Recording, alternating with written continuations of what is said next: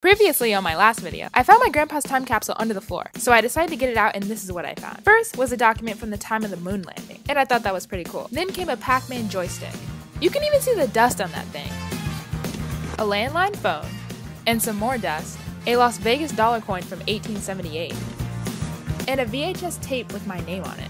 All the stuff was pretty interesting, not gonna lie. But I don't really have anything to play the tape on, but I'm really curious to see what's on it because I wasn't even born yet.